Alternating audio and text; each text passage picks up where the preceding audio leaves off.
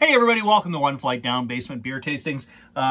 For today's video, not the one I was planning to release this week, but you know, sometimes you have technical difficulties and you gotta come up with something else. So this is one I was actually saving for next month. Recently just did a trip to Los Angeles, California, and did a handful of videos there. And I was going to share some of those in the coming weeks, but this one is a little early, so you can check that out right away. But before we get to that, I just wanted to, because the original video had this in there, and I just wanted to make sure I got the message out. We're really close to episode 100, our 2-year anniversary show.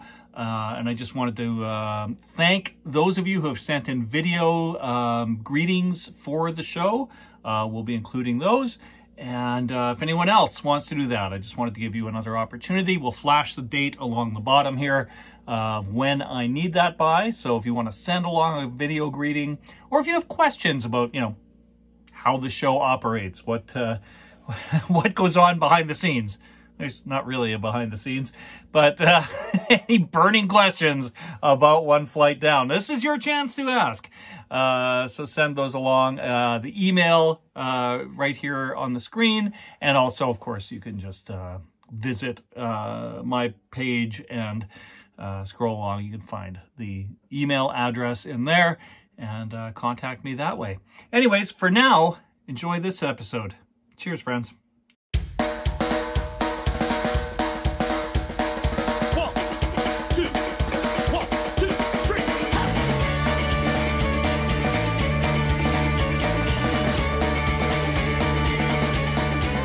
Hey everybody, welcome to One Flight Down Basement Beer Tastings. I'm not in my basement. I'm not in a basement at all. I'm 6 floors above the ground. I'm not even in my city. I'm at my hotel in Los Angeles, California. We're on a little vacation here today, and we had plans. We were gonna go. We had tickets. We had tickets to go see the Groundlings Improv show. Canceled. Flash flooding. It's nuts. The cab drive was crazy. Yeah, those are raindrops in the window. Also, out the window, that's the Capitol Records building with a Christmas tree on top. So that's kind of cool. It's been a great trip. There was a beer when we got here, and I'll probably include that in this video somewhere. It'll be some amazing editing. First beer we had when we got here was at a deli, and it was called Mango Cart. It was a mango IPA, I think it was, or a mango wheat beer. I'm in beautiful Beverly Hills, California. I'm going to be trying the Golden Road Brewing Mango Cart Mango Wheat Ale. This is, it's from Los Angeles. So my first beer in Los Angeles is a local beer. I'm just going to open that up. Let's see how the pour looks. Nice and light looking.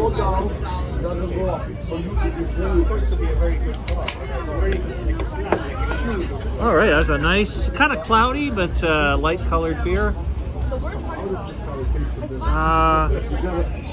Oh yeah, I think I get the mango. It smells a little sweet. Cheers, my friends.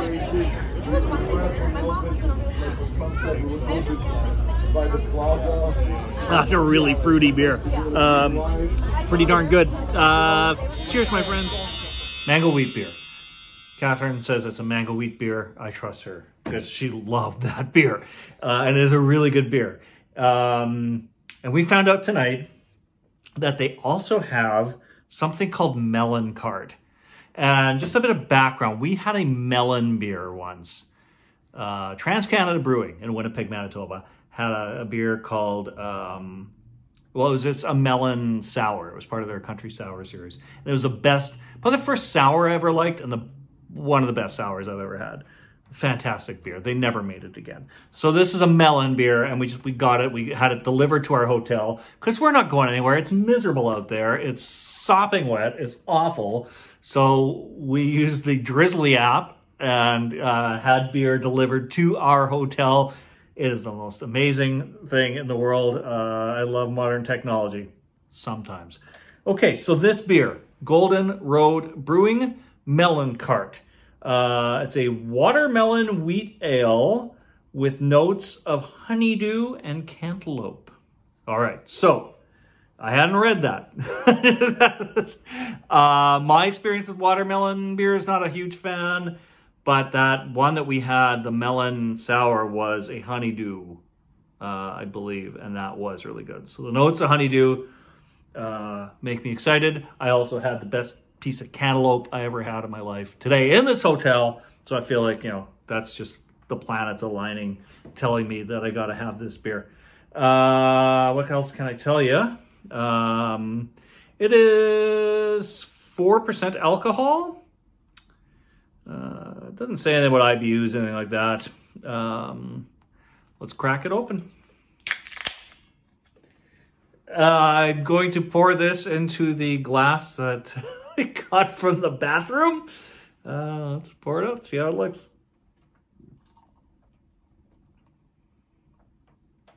So I was expecting more like a pinkish hue with the watermelon being the main part of it.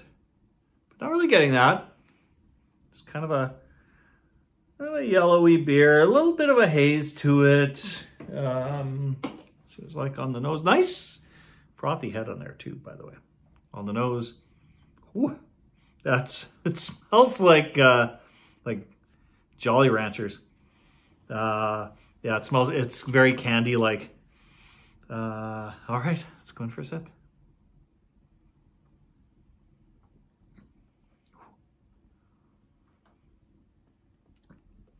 It's really good. It's, I don't know if it's like as good as that melon beer we had before, but way better than any other watermelon beer I ever had. And it is very, I get the watermelon though, for sure. But it's like, yeah, there's a very candy-like quality to it. It's not, yeah, it's one of those beers. It's not really like drinking a beer. It's not a beer that drinks like a beer. It's just kind of like a nice summery kind of a drink on a dreary January day in Los Angeles. It's a pretty decent beer. Yeah, I would have this again. I'm glad we ordered a 6-pack. Cheers, my friends. We'll see you all again soon.